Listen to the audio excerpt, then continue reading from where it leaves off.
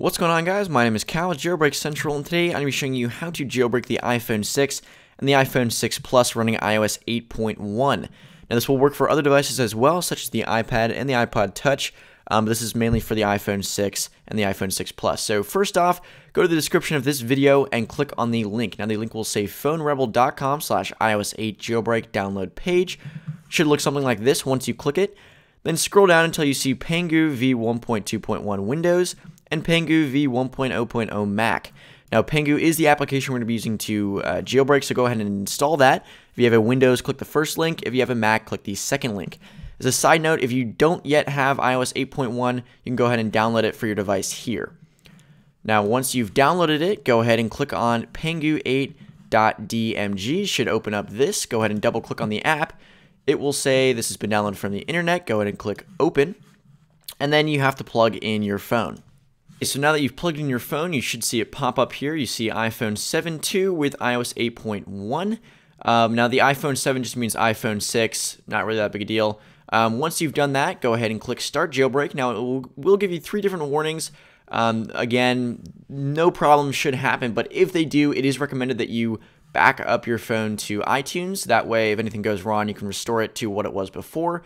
In addition, you have to switch airplane mode on your phone before the jailbreak, which will, as it says, significantly increase the success rate, so definitely do that. If you have any problems, it may be because you forgot to do that. And then if you have a large amount of data on your device, it can take a little bit longer, so it is recommended that you restore your iPhone and then back it up after you jailbreak it. So go ahead and click Already Did. And it will then say Start Jailbreak. Next, it will say Transferring, Injecting, Jailbreaking, a bunch of stuff. Just going through, and then it should add an app on your phone called Pangu New. You'll see that on the phone here.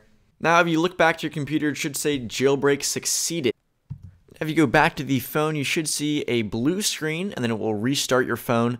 Once your phone's restarted, you will see a message that says the disk storage is almost full. Don't worry about that. It says that to everyone.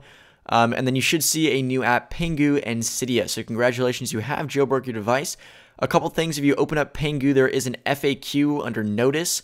It answers a lot of the questions you may have, so if you think about leaving a comment on this video or something went wrong, definitely check that out first before you do. And then you can go ahead and open up the Cydia app. It will prepare the file system, which does take a while, so I've skipped it for you guys. Once the file system has been prepared, it will restart your phone. Go ahead and unlock your phone again, and then you're pretty much done. You can open up Cydia, you can install packages, tweaks, themes, all that good stuff. So pretty much that's it, guys. That is how to jailbreak the iPhone 6 and the iPhone 6 Plus. If you guys enjoyed that video, feel free to check out my channel right there, Jailbreak Central. Or if you want to check out a video on the essential tips and tricks of the iPhone 6, go ahead and click there. Hope you guys have a great day, and see you guys later.